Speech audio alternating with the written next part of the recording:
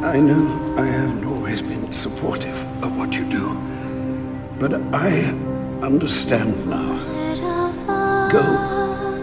They need you out there. I can't defend Gotham. I can't even defend my own home. Now is not the time for doubt. I can't do it. I can't stop them. No, you can't. Not on your own, but it's high time you realize that you are a man, not an island. And a man's strength comes not from just brawn and intelligence, but also from his allies. I mean, do you realize what a vile world we live in? How lonely it is to wade through all that wretched filth on your own? Of course, you understand.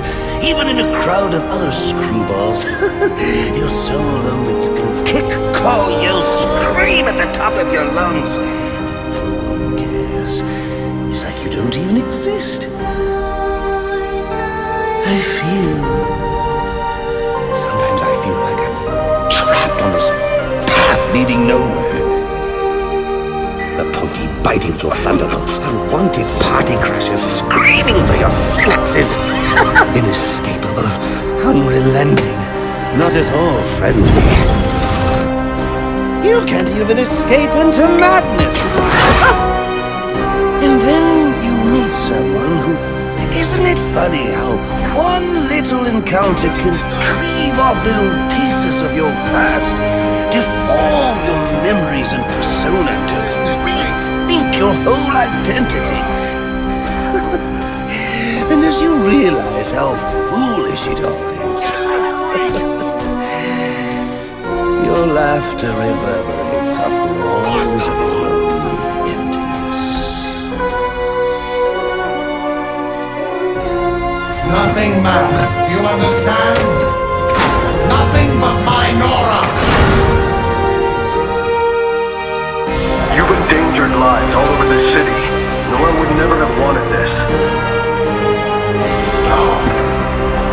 She wants us to live a long life in the warmth of the sun. Her hand in mine. Because of him, she'll only feel the icy touch of a man whose emotions run as cold as the blood in his veins. You of all people should know. There's nothing so cruel as memory.